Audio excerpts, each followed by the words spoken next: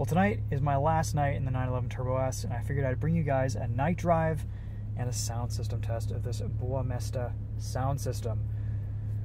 I'll show you guys what the gauges look like, the headlights.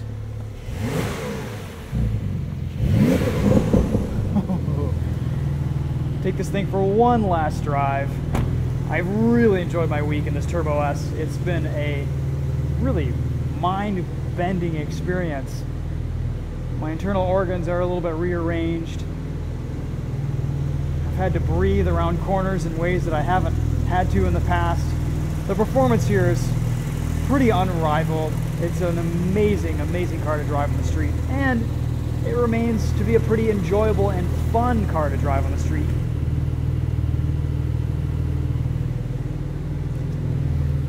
It's definitely grown on me as I've spent more time on it and kind of peeled back the layers to its personality. Despite all the tech, despite all the modern feel of this car, it is a really fun experience behind the wheel. I love the interior materials, the fit, the finish, the look of everything. These digital gauges, I think, work well with this car, but it still just is surprisingly tactile and enjoyable. All right, let's go for one last drive here. We'll end the video with a sound test, and we'll listen to just the natural engine notes in the beginning here. In sport mode, in a parking structure, put the windows down.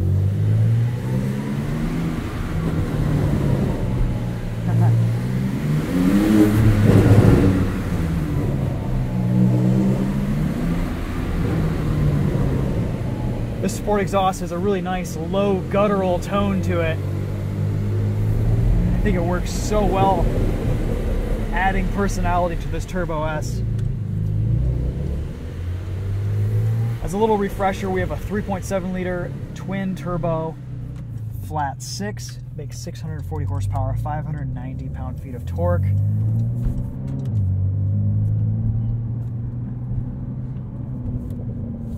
Yeah.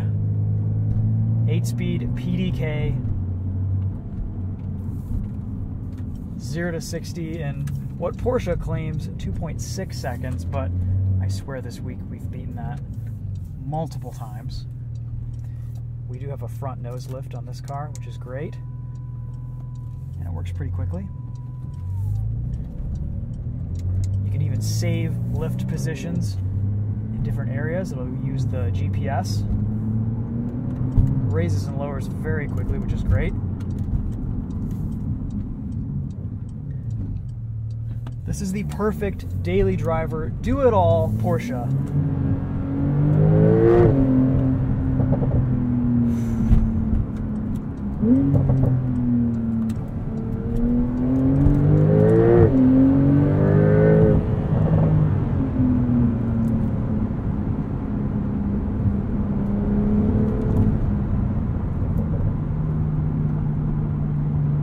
The performance is monstrous. In sport mode, you get some pops and burbles from the exhaust. In Sport Plus, things get a little bit more serious. And then in normal, things just calm down, and this turns into a really nice daily driver. Super relaxing, quiet, comfortable. The ride quality here is pretty impressive too. You hit some larger bumps and imperfections in the road, and it does jostle you around a little bit, but for the most part, the ride quality here is surprisingly good. We have standard Apple CarPlay. It's wireless in this 911 Turbo.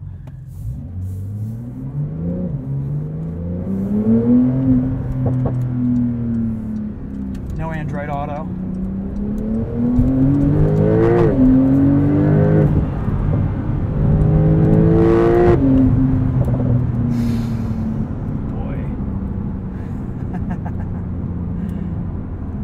It doesn't get much quicker than that on the street.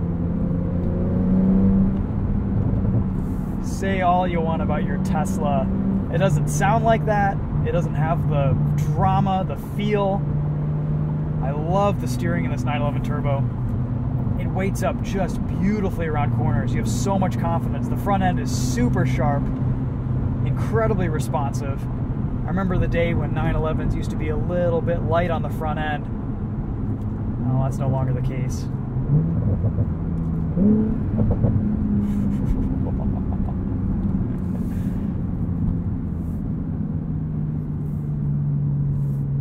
The range of luxuries and amenities and comforts and just outright brutality of the performance of this 911 Turbo S.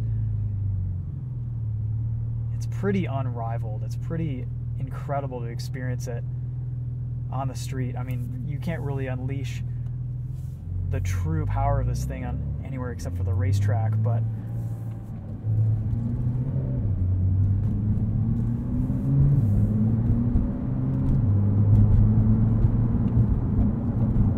and it does all this while still remaining enjoyable all of the time. The PDK is just snappy enough and responsive enough to remind you that you're in something special.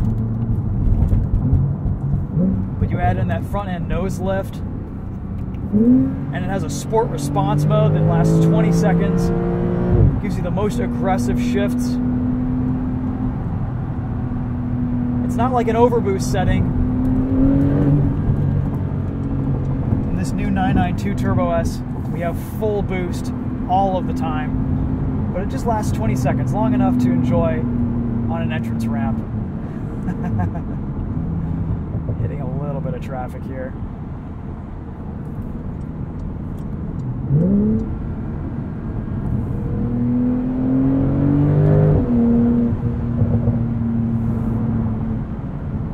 I've definitely been more self-conscious driving this thing around this week. Of course, it is almost a $250,000 car. As spec, this is $226 grand. Starting price is $203,000. Not cheap, but 911 Turbo S's never have been. For the money, though, you are getting so much performance, so much car.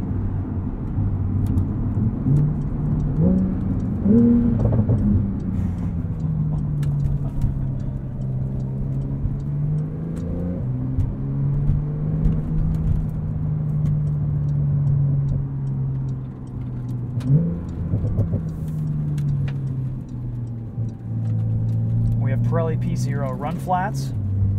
I usually don't like run flats, but these tires have been fantastic. They're quiet, they're grippy. They give you just enough feedback to know exactly what's going on with the car around a corner.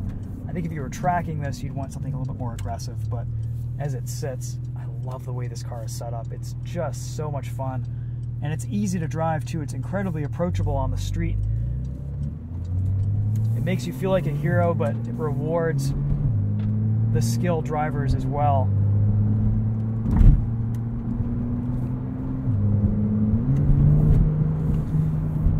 If I had one complaint, this PDK gearbox is a little bit sensitive to downshift sometimes.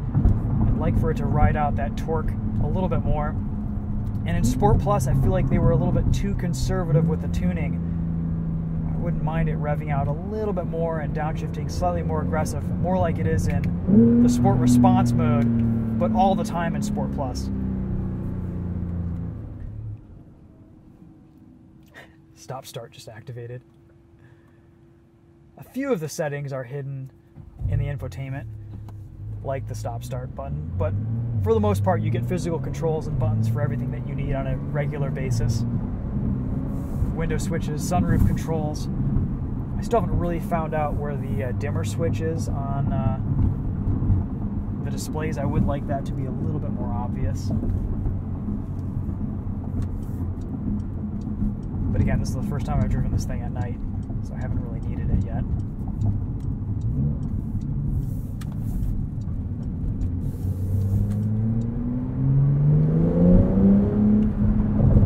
The way the power band builds in this car is unlike anything else. Those turbos spool up, and it's a really amazing experience. It just gives you this really satisfying shove. You can hear everything, the sound that it makes. It's a very unique experience. It's not like any other cars that I've driven. The turbos have always driven a little bit differently. They've always kind of had this perfect blend of usability and speed. There's a lot to like here. It is a whole lot of car. For me, it's either one of these or a GT3. It doesn't quite howl away like a GT3 does, but I think it makes a good enough noise. It's a guttural, throaty sound, and I think it still sounds special.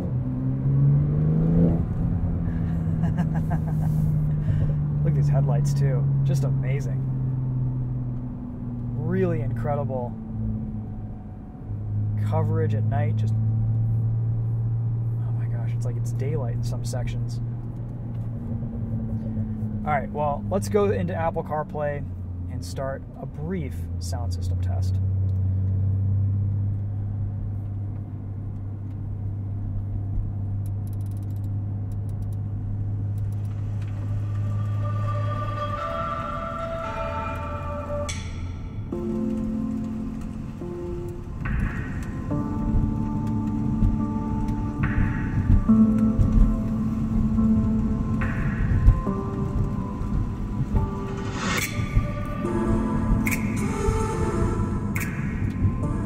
You have audio controls on the steering wheel. You can change to the next track or adjust your volume.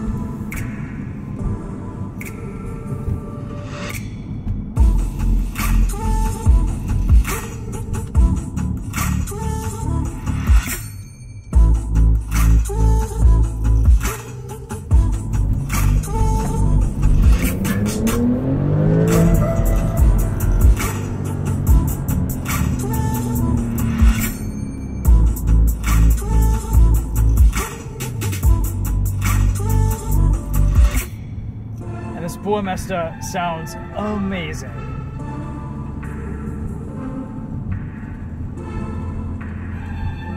One of the best sound systems I've ever heard in a sports car, for sure. Definitely worth the upgrade.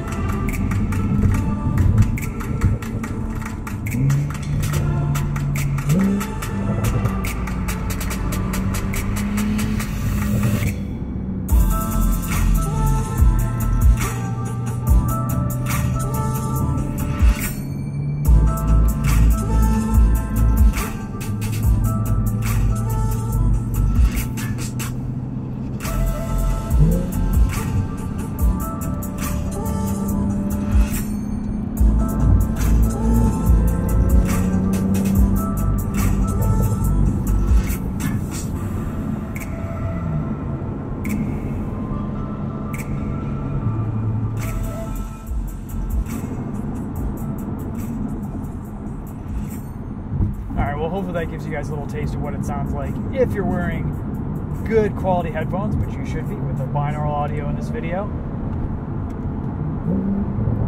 The rest of the sound system just lies in that sport exhaust, and I think it just sounds fantastic. You can play this car like a musical instrument with the PDK.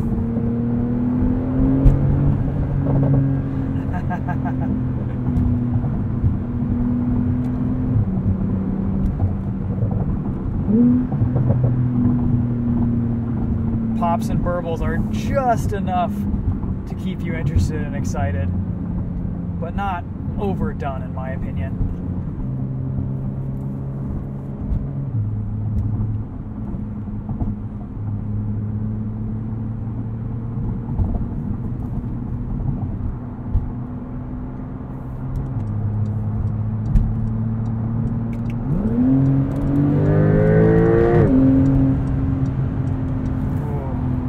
Just doesn't take long for things to happen.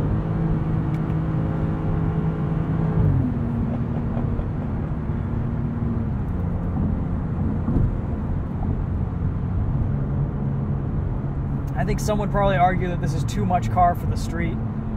And in some respects, I tend to agree, but for those short little bursts, those little moments that you get to actually enjoy this thing, I think it's worth it. It's the wow factor and the pucker factor for passengers isn't to be diminished, isn't to be ignored.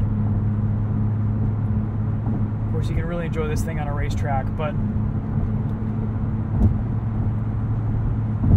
I think there's just enough involvement and engagement with the rest of the driving experience. You don't have to always be hammering this car to have fun in it. but it is definitely an exercise in self-control.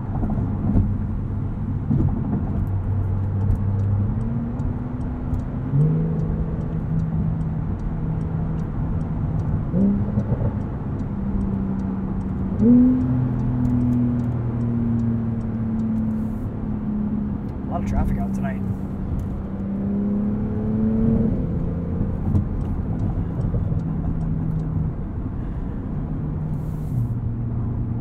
There is a perfection to the way Porsche packages their cars, and the way the interface and the controls are laid out, the way you interact with the car, the feel of everything, the responsiveness of everything. It's just all right. It feels like it was tailored specifically to you as a driving enthusiast. It's like a perfectly fitted suit.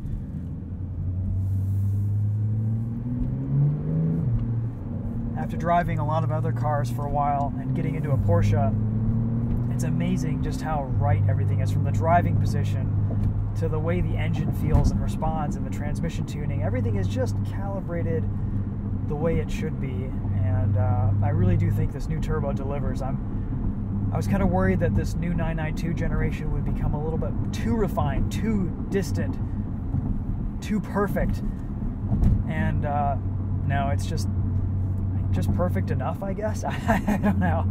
It's really, really good. They've hit the mark with this Turbo S. And for what it is and for what it needs to be, this isn't a GT3. It's not the screaming track car that car is. And it's not as maybe balanced and good-natured as a regular Carrera S. There is a monster behind the silver veil here, and I think definitely worth the price of entry, that's for sure. We'll hit the nose lift button here.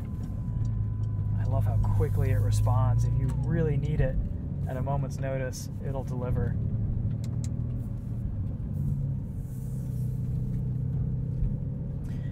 Alright guys, well there's your POV night drive in the 911 Turbo S.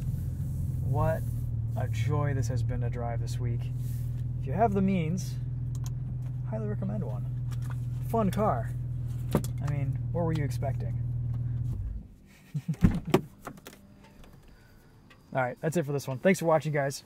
We'll see you in the next video. If you want to see more on this 911 Turbo S, head on over to the Winding Road Magazine YouTube channel. We've got day drives, night drives that I just filmed tonight. If you don't want to hear me yapping along, you just want to hear the car, Winding Road is your place to do that. Till then though, thanks for watching guys. We'll see you in the next video. Hopefully you enjoyed this one. Take care.